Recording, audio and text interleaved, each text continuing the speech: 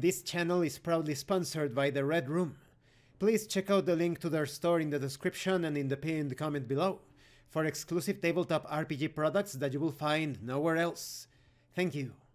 Hi, welcome to this part of my review featuring the Alien RPG core book. If you haven't seen the other parts of my review featuring this tabletop RPG based on the popular horror sci-fi franchise, please check out the playlist in the description below.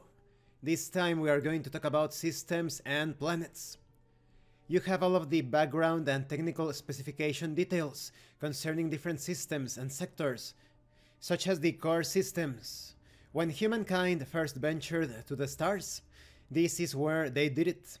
The core systems are humanity's prosperous future in space, built on the hard labor of the common man of yesteryear. When it comes to the specifications, you have details on location, affiliation, classification, climate, mean temperature, terrain, colonies, population, and key resources for each of these planets. You have details on the Sol sector, the New Eden sector, the Outer Veil, a relatively resource-rich region of space that separates the core systems from the Outer Rim. The Outer Veil is mostly a fertile area of colonization, mining, and terraforming. You have details on the Fiori 16 system, the 17 Fei system. Then we have the Outer Rim territories.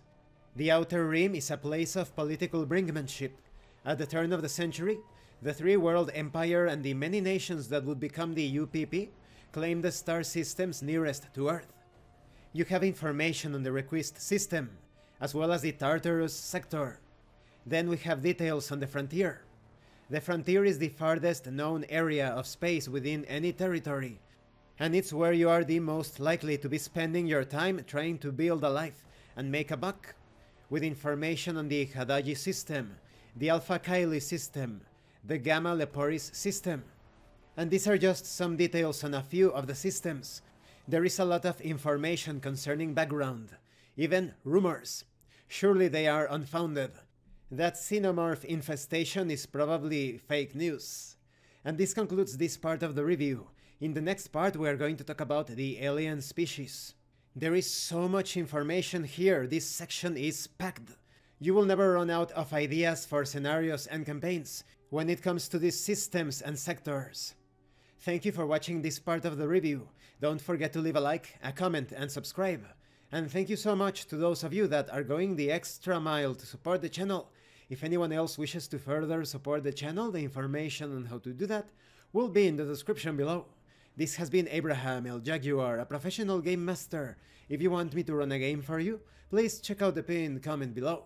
And remember, master roleplay and you will master the game. Once again, thank you, and see you later.